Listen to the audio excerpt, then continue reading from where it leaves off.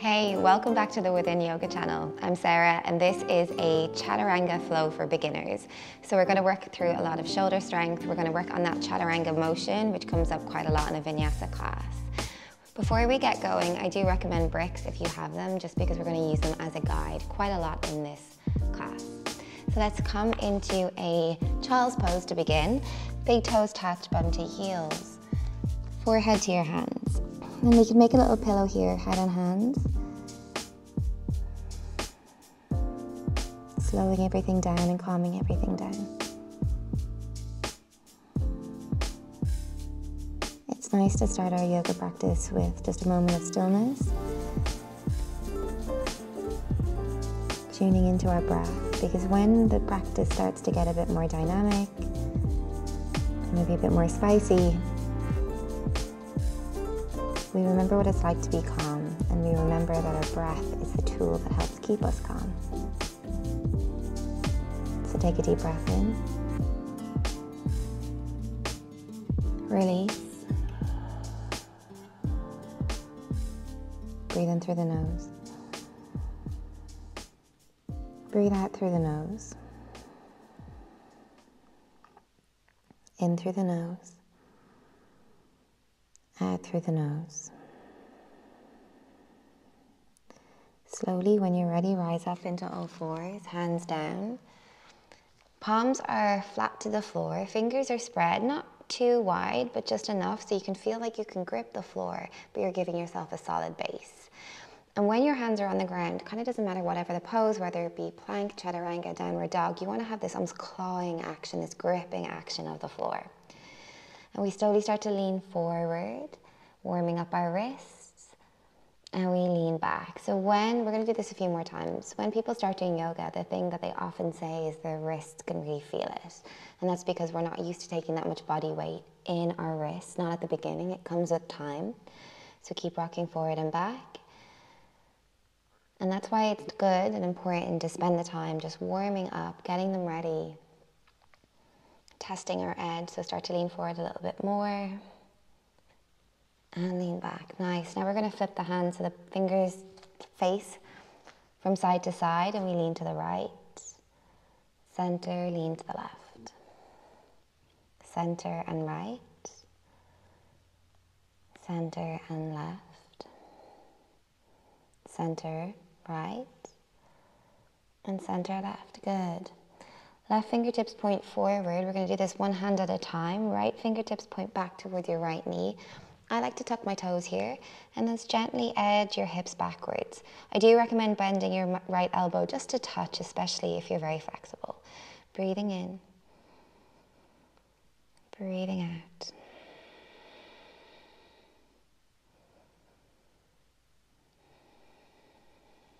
And then slowly release by coming forward. Flip the right hand, left hand comes back, gentle bend through the left elbow, and we edge our hips backwards.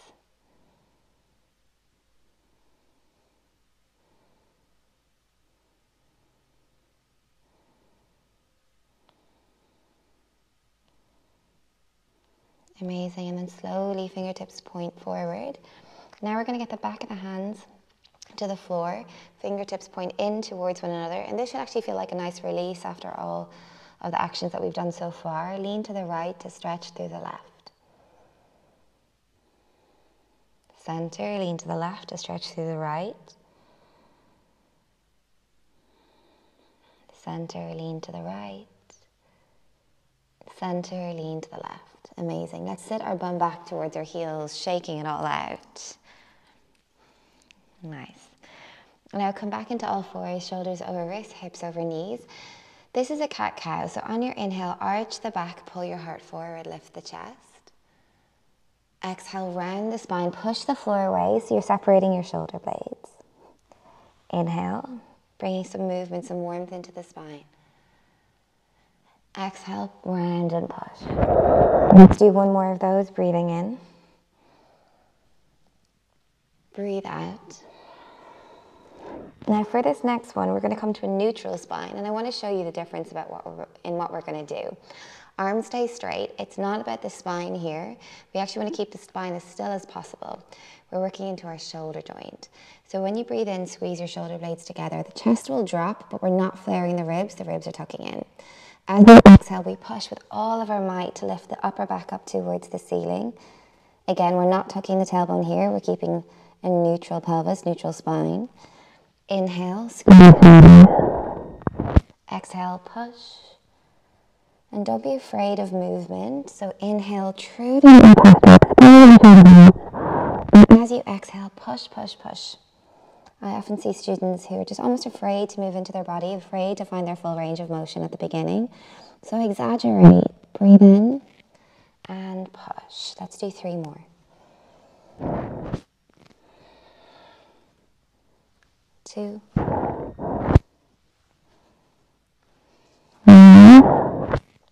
Good. And then slowly, again, send your bum back towards your heels. Shake it all out. I want to go through with you what the shape we're looking for in our Chaturanga. So eventually we're looking for elbows at 90 degrees. So from here, reach your arms forward, palms together. Keep your elbows in line with your shoulders. Squeeze your elbows together. Push your fingertips together, all of your might. Push your hands together, your wrist and your elbow. And then send your shoulders forward. Squeeze for 5, 4, 3, 2, 1. So this is the action that we're looking for in the shoulder. But now drop your elbows down, hug your side ribs, extend your wrists so your palms are facing forward, draw your shoulders back and down, lift the chest. This is your Chaturanga. This is the shape that we're looking for on the floor. It just gets harder when our hands on the ground because we're taking more body weight. But squeeze your side ribs with your elbows for 5, 4, pull shoulders down, elongate the neck, 2, 1. Amazing. So let's put all of this together. If you want to use your bricks, I highly recommend them. They're an amazing guide and they can also act like a support. So have the bricks just a few inches in front of your hands. And then from here, we're going to come into a downward facing dog first. So sending your hips up and back, just having a little moment to sway out. Bend your knees if you need to, and most of us do in some capacity. Point your sit bones high, push from the shoulders again. Rolling your biceps forward, rolling your triceps backwards. Pause here and just feel the shape. Breathe in. Breathe out. And focusing in on our breath in every pose just gives us that level of endurance to stay a little bit longer. It helps us focus the mind. And 1 more breath. Amazing. From here, we're going to come forward into a plank position, pushing through the shoulders. Drop your knees. Now, when you drop your knees, release your toes so the nails are on the ground. Squeeze your bum, tuck your tailbone, and then slowly start to bend your elbows. Now, don't let your elbows go out. Instead, as you bend your elbows, your shoulders come forward. If you want to rest your shoulders on your bricks just for a second, squeeze your side ribs like we just did a moment ago, and let's push back up. Good. If you need to adjust your bricks so you feel like they're giving you a bit more support, you can do that. So again, we tuck our tailbone as if we're about to do a cat pose. We lean forward. That bit's key. Bend your elbows. Lift. And let's take it back into child's pose. Good. Take a breath.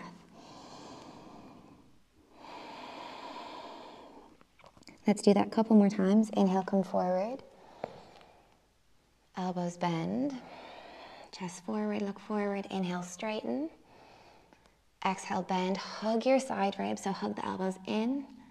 Inhale, straighten. Tuck your toes. And let's get our bricks out of the way here. Unless you want to keep them, you can keep them for the flow. Take it back into downward facing dog. Perfect. Breathing in. Breathing out. So today we are doing Chaturanga with the knees down because this is a beginner's flow. If you're new to yoga, don't start with knees off the ground unless you've been doing 20 push-ups a day for quite some time. Give yourself a chance to learn the technique, build the strength, and then we'll do more with knees off the floor. So inhale, come to tiptoes, and then tiptoe feet towards the hands. Place your feet down behind your wrists, grabbing opposite elbows, hang heavy. Slowly let your head drop, face, arms. And then we drop our hands down to the floor. Roll up through the spine. Sweep your hands all the way high. Bring your hands to your heart. Feet can be roughly hip distance apart. Can you roll again through the spine? Yeah. I got you halfway. Don't worry. 1 second. Stay like 2-3 seconds, okay?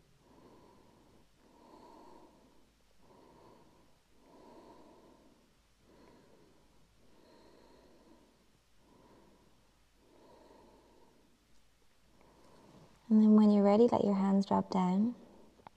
And then let's roll up through the spine. Sweeping your hands all the way high to the sky. Bring your hands to your heart. Feet can be roughly hip distance apart or feet together, yogi's choice. When we're ready, we're going to build the Chaturanga into the flow and work on our vinyasa, which I'll explain more in a moment. So breathe in together. Breathe out. Inhale, sweep your hands high. Exhale, forward fold, hands to the floor. Try and look to your tummy. On your inhale, press your hands into shins, push them so you lengthen through the spine, find a flat back. Bending your knees here is perfect. And exhale, we bring our hands down to the floor. Inhale, we step back to plank. Now we drop our knees, squeeze our bum, push our hips forward, gaze forward, release the toes. Elbows bend for Chaturanga. If you can't come all the way 90 degrees yet, that's fine. Just come a little bit higher. Let's straighten the arms. Elbows bend. Inhale, straighten. Elbows bend. Now taking it into up dog, straighten your arms. As you pull your hips forward and lift your knees, squeeze your bum. Downward facing dog, exhale. Good, we're here for 1. Keep pushing from the shoulders, 2. 3. On your inhale, right leg lifts high to the sky. As you exhale, bring your right foot forward in between the hands. If you notice that it gets stuck, pick up your right hand, grab hold of your right ankle and place it forward. Amazing. Now we're going to drop our left knee down to the ground. Sweep your arms up. Breathing in, breathing out. 2, 3. Good. Now from here, we bring our hands back down. Pick up your hips, step your right leg back. We're going to do our Chaturanga again. Knees down, gaze forward, tummy in. Elbows bend, hugging your side body. Let's straighten the arms. Exhale, elbows bend. Now upward facing dog. Hips drop, arms straighten. Then bum squeezes, knees lift. Downward facing dog, exhale. Breathe in. Breathe out. Left leg lifts high. Exhale, bring the leg forward. Again, if it gets stuck, grab hold of it, place it at the top of the mat in line with your hands. Right knee down. Inhale, arms reach up. And this pose is just a nice hip opener through the right. Reminds us to strengthen our bum, push your hips forward. Lift your chest, so a gentle extension through the spine. And then again, hands come down to frame the left leg. We try and lift as high as we can, sending the left leg back, knees down. Release the toes, gaze forward, elbows bend. Straighten arms, elbows bend. Inhale, straighten, last one. Elbows bend. Upward facing dog, breathe in. Downward facing dog, breathe out.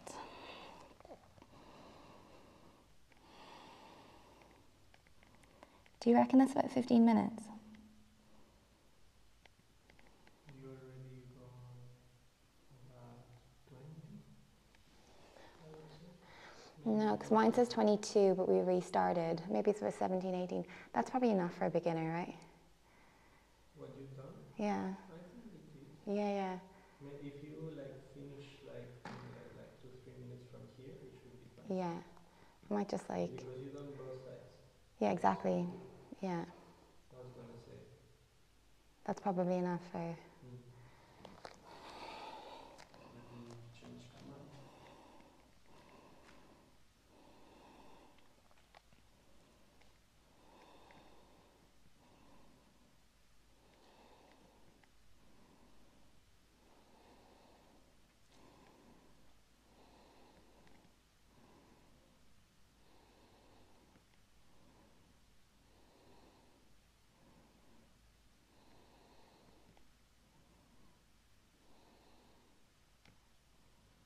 Am I okay?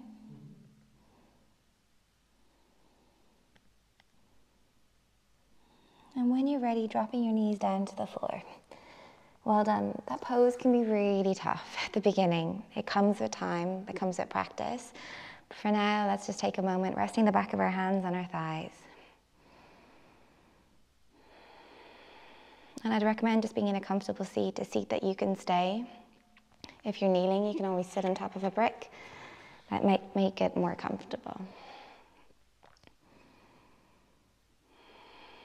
And then gently press the back of the hands in together. This is always a nice way to decompress.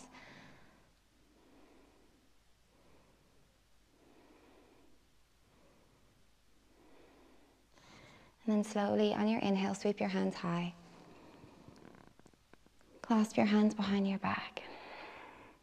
Open the chest. Try and lift the fist up so you're gently stretching through the front head of the shoulder. Opening through the heart. So just a gentle counter to the work that we've done so far. It's always good to stretch out. And then slowly release. Right arm comes forward, pull it across the body, and stretch.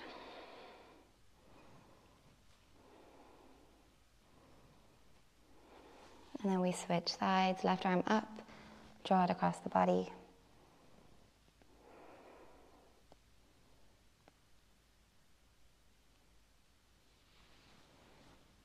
And then reaching both arms up, grab hold of right elbow with left hand and just gently pull it towards the left so you're stretching through your tricep, through your lats, which do quite a bit of work in your Chaturanga. And then we switch.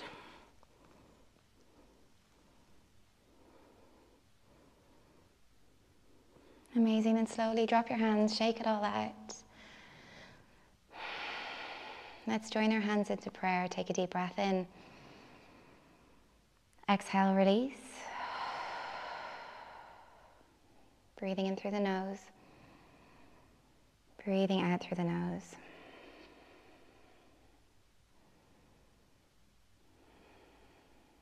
And when you're ready, gently opening your eyes.